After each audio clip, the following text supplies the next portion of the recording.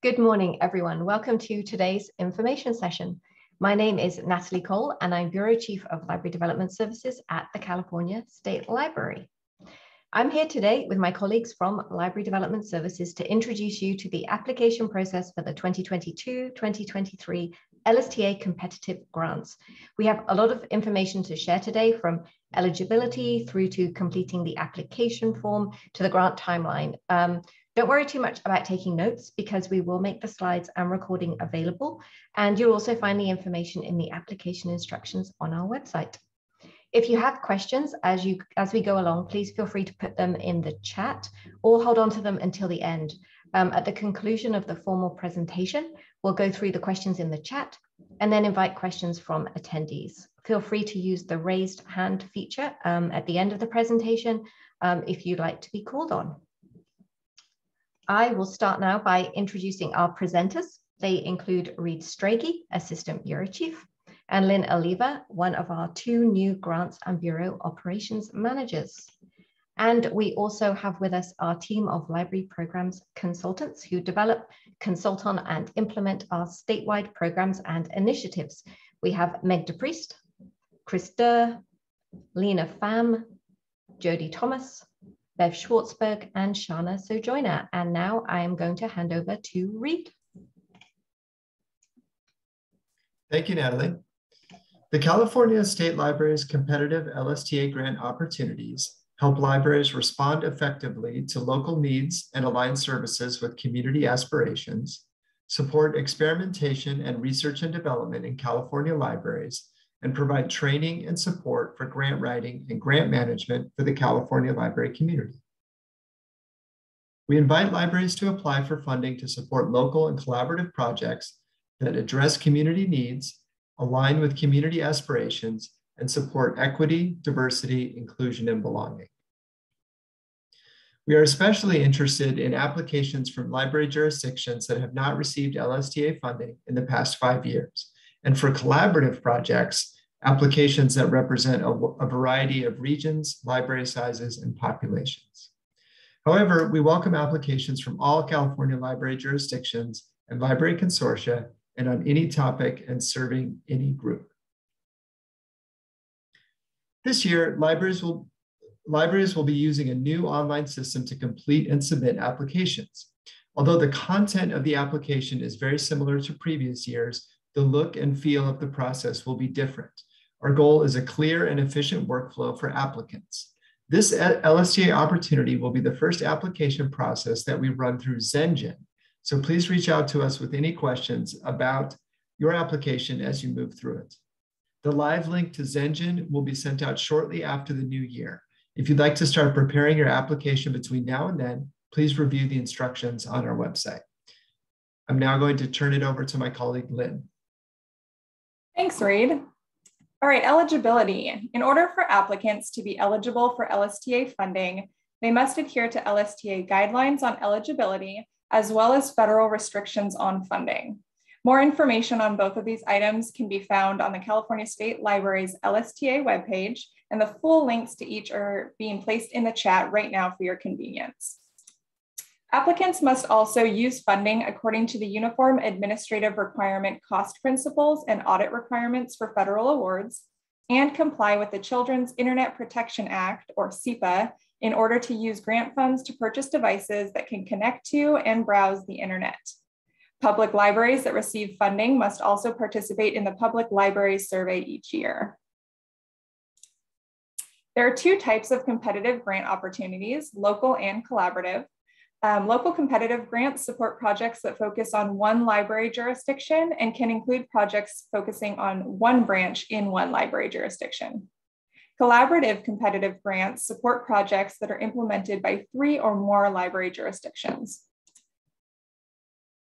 The funding period starts when the California state budget is signed, which is typically the 1st of July of each year, and ends June 30th, 2023.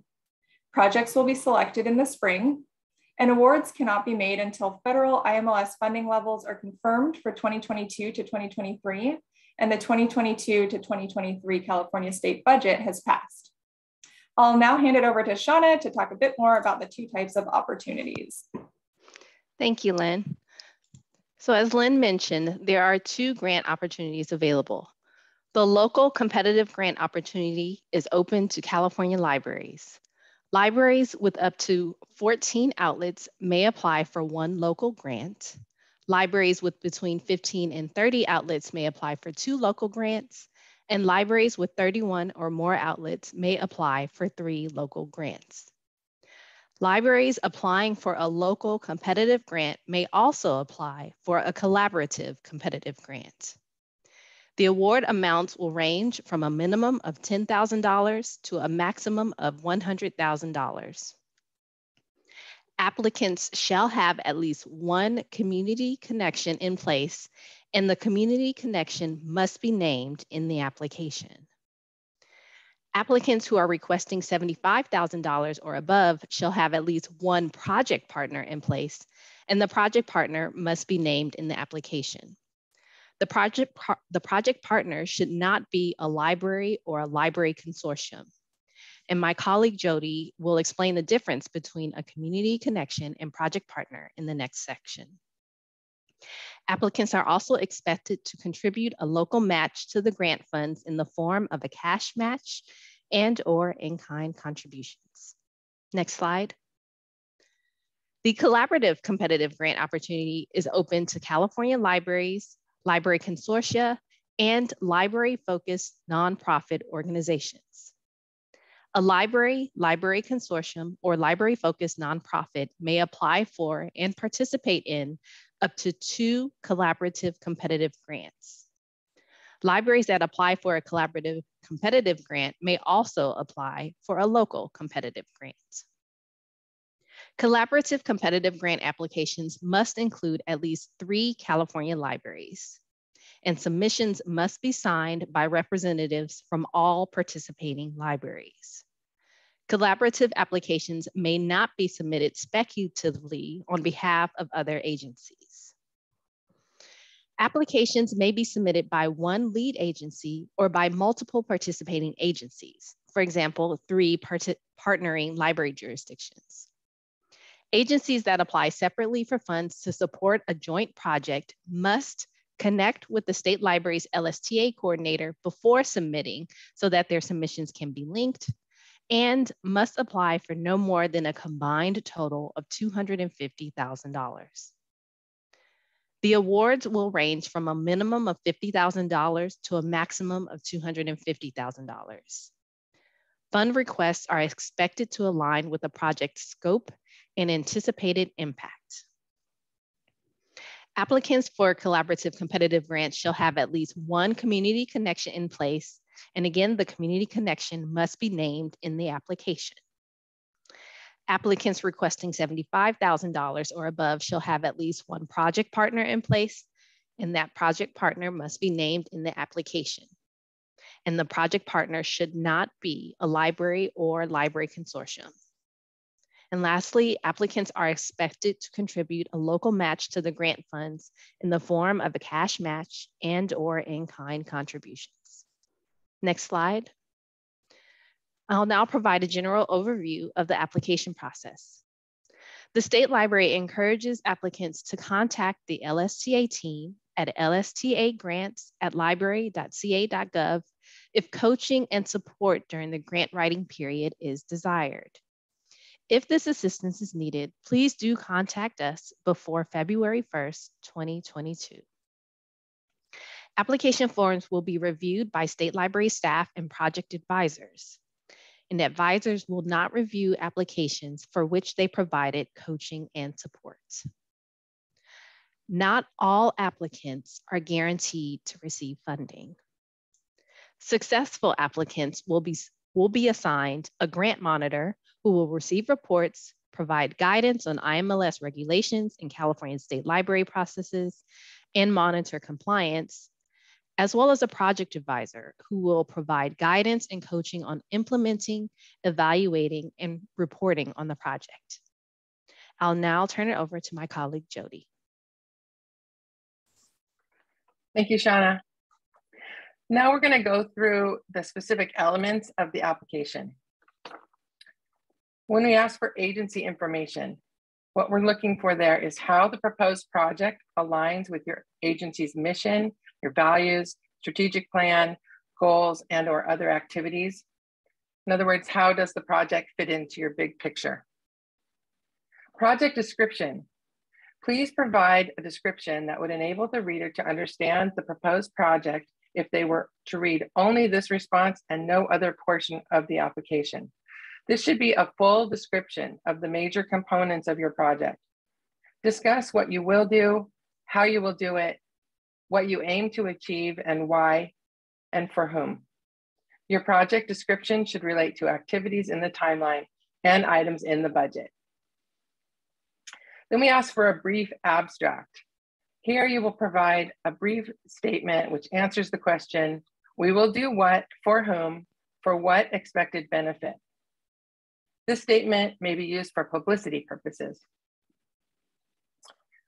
When we ask for impact to date, if this is an ongoing project that has been supported by LSTA funds in the past, we would like you to describe the project's results and the impacts to date. If this is a new project, then there'll be nothing to add to this section except NA. Community needs, aspirations, and assets. Describe the community needs that this project is intended to meet, the community aspirations with which it is intended to align, and the community assets that connect to the project. If you have done a needs assessment, a community asset scan, or any community conversation such as Harwood, this is the place to add that information. Also briefly describe how your project will respond to your stated community needs and or aspirations. Community involvement. Here we'd like you to describe how you have involved your community and members of your targeted population in program planning, as well as how you will involve them in implementing the proposed project. Equity, diversity, inclusion, and belonging. Here we are asking you to explain how the principles of equity, diversity, inclusion, and belonging have guided your project planning and how they will guide its implementation and evaluation. Definitions that we are working with on these concepts.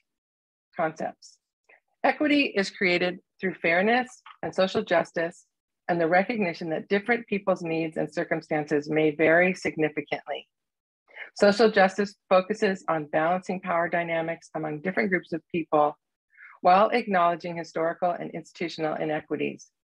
Equity means increasing diversity by improving conditions of groups that were and are disadvantaged in accessing opportunities, and is about allocating resources and opportunities to reach equal outcomes.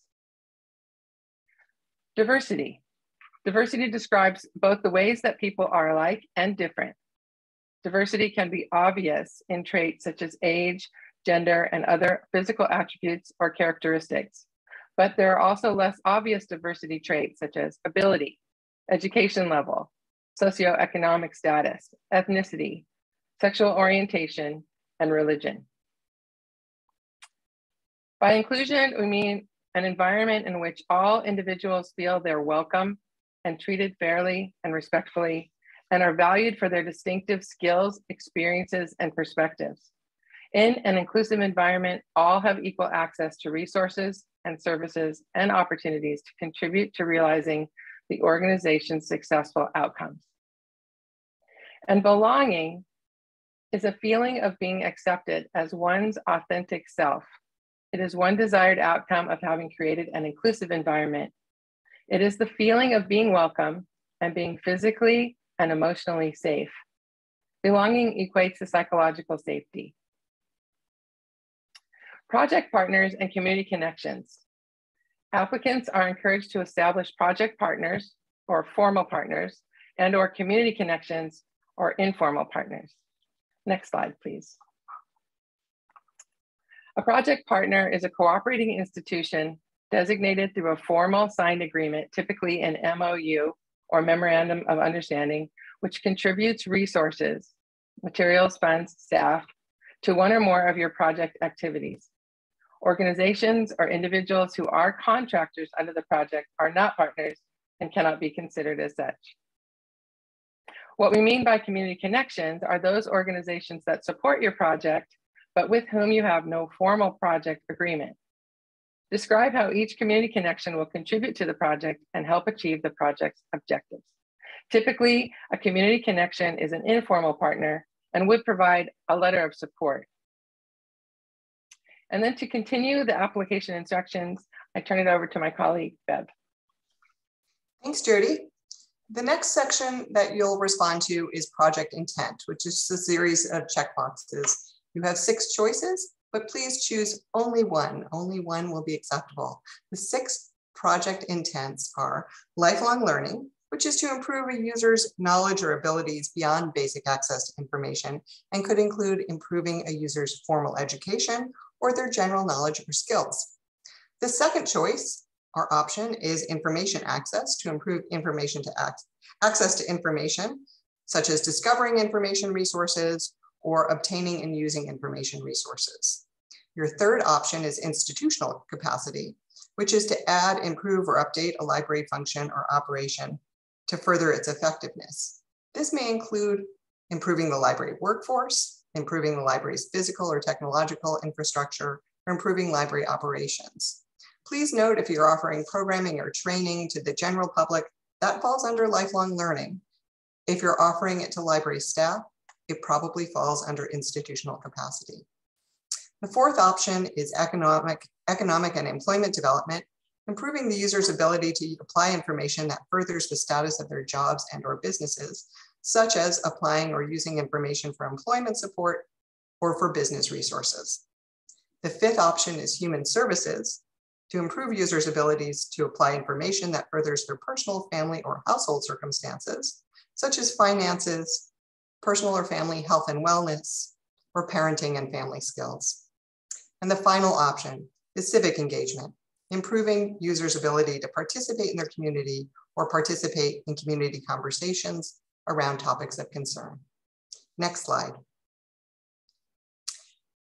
Planning and evaluation. This section includes various subparts. The first one is anticipated project outputs. Outputs are quantifiable measures, things that you can count. These may include services or products that are going to be created or provided. And we expect that you will count how many events or how many services or how many products. Typically, if users are involved, we expect you to count how many people you anticipate will participate or benefit in this service. Next slide. The second part of planning and evaluation are evaluation plans. Evaluation plans measure outcomes instead of outputs.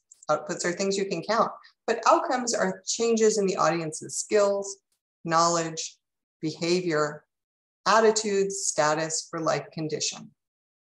For many of you, especially if you're doing lifelong learning, you'll be using the LSTA surveys to evaluate relevant project activities. These are formal surveys that you work with your project advisor to obtain and standardized data to be collected. But you may have additional plans for evaluation, such as using local outcomes measures or having an evaluation report based on the work of the project. So for many projects, you'll be using the standard LSTA survey data, but you can always use other additional evaluation data. The next slide. The final part of planning and evaluation is sustainability. And here's where we want to know is what happens after the award end date. If the project is successful, how will the work of the project be continued? If it's successful and it will be continued, please identify potential funding sources to sustain the work. Next slide. The next section is about project activities, where you'll be asked to list the activities or actions that will accomplish your project intent and objectives. There are 4 choices here, 4 areas where you can provide answers. And unlike the project intent, you can choose more than one. You can have only one, or you may choose more than one. The first is instruction, the second is content, the third is planning and evaluation, and the fourth is procurement. If you think that you have a procurement activity, you probably want to talk to state library staff or a project advisor in advance because it's relatively uncommon. Next slide. For each activity you list, you would want to describe the mode and the format. For instruction activities, and this can include things like public programs, you want to choose the mode. It can be a program, a presentation or performance, consultation, drop-in or referral, or other that you define.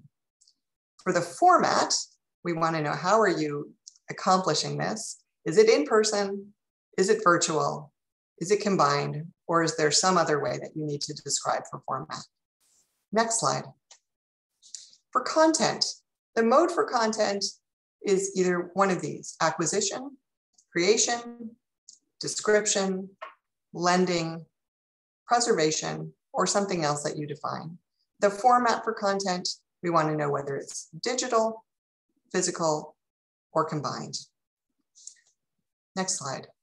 For planning and evaluation, this is not the standard LSTA surveys that you do. You don't need to include those as a project activity. But if you are, for example, doing a major evaluation or developing a major plan as part of your project, this is where you would include planning and evaluation. It may be prospective, which is planning, or it may be retrospective, which is generally evaluation. The format is in-house. Is this something you're developing within your institution, or third party? Did you hire a consultant or a contractor to develop the evaluation for you? And the fourth area, next slide, is procurement. You only use procurement for an institutional capacity goal. It may be something like purchasing equipment, hardware, software, supplies, materials to support infrastructure, but it's rarely used. It's not, it has to be the major point of that element of the project. There's no format for it. But if, for example, you are acquiring hardware or software in the goal of serving an after-school homework center, something like that, you wouldn't put that in procurement. You would put that within your other goal. Next slide. The final section that I'll talk about is the timeline. This will be a list of your major project activities. In the list, you'll want to use start and end dates. Typically, we use months. If the event's contained within a single month, say it's a festival or something like that, the start and end months should be the same. So it might start December 2022 and end December 2022. But if it's an ongoing activity, make sure you indicate when you anticipate beginning that activity and when you anticipate ending the project activity. I'm now going to turn it over to my colleague, Chris, who will talk about budget. Thank you, Bev. Welcome, everyone. I am pleased that I get to speak with you about budget today. So I'm going to go over some of the key rules and definitions for filling out and completing your budget for the application. When you are completing your budget, please round all figures to the nearest dollar. We would want to see something charged as $100 as opposed to $99.95. Each budget category contains and requires a brief explanation of the expense. The goal of this explanation is for the state library staff to understand what you are purchasing. The budget will have a place for in-kind budget items there, or in-kind contributions. And in-kind is defined as the value put on materials, equipment, staff time, or services that are given without charge to the program or organization. Similarly, you'll be able to list any cash match your library may offer, and this refers to the applicant's estimated cash outlay, including money that may be contributed to the applicant by other public agencies and institutions, private organizations, or individuals.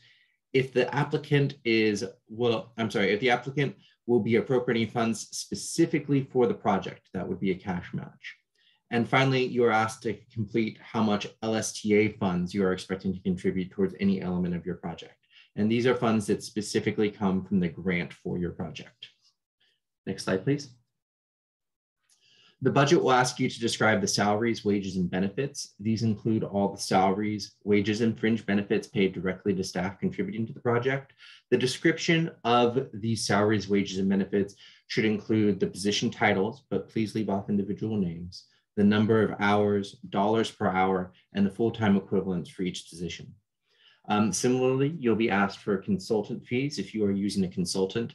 Consultants conduct a specific activity within the project. Their costs can include their travel fees, their work fees, their accommodations, and any support services hired directly by the consultant. Please include the proposed consultant fees and the tasks they will carry out, as well as the deliverables they provide by these fees in your budget. Thank you. Next up, I wanted to cover travel. Those costs can include airfare, ground transportation, accommodation, meals. There are several rules for travel accommodations in the application guidelines, and all travel must adhere to these rules. That also applies to all the budget you'll be filling out for salaries, wages, and consultants. Please refer back to the rules document that was linked earlier in the chat. It's going to have a more detailed description of all of these things. When you are describing the travel in your application, please include the number of travelers, who they are, the type of travel expenditures they're incurring, how the costs are calculated. Consultant travel should be included in the consultant fees section, however. If you have a local travel policy, you may use that and the reimbursement rates that are contained in that local policy, and the policy must be attached to your application. All local policies must be reasonable as well. The budget will ask for supplies and materials. Supplies and materials are defined as project-specific materials and supplies that are integral and reasonable for your project to find success. The descriptions of the project and material should include the quantities acquired and the per unit costs. You have the opportunity to buy equipment if your project demands it and it's warranted. If you do look to buy equipment, which is items that cost over $5,000 per unit, you are required to seek written approval from the IMLS program officer prior to the purchase of the equipment. And when you are seeking this approval, requests must detail the proposed expenditure and reference the relevant LSTA 5-year plan. Similarly, you can request that services are funded through your project here. Services are any cost for individuals contracted to manage and/or implement the project activities. LSTA funds can only be used to fund the portions of the contract of the services that fall within the grant period. They can't be used to extend beyond the grant award period. Next slide, please. Oh, I'm sorry, we're on the right one. For services, the descriptions of them should include the types of service being provided as well as the vendor's name. Common services include items such as printing, subscriptions or licenses, project-specific media and marketing services, and similar contracts to that. Additionally, you are allowed to claim indirect costs on your project. Again, I highly encourage you to consult the formal written guidelines that we have provided you here. But indirect costs incurred, indirect costs are defined as costs that are incurred that cannot be readily isolated or identified with just one project or activity. When you are requesting indirect costs, you can put no indirect costs requested. That's very common. Similarly, you can use an approved indirect cost rate that you have negotiated with a different federal agency. That's allowable.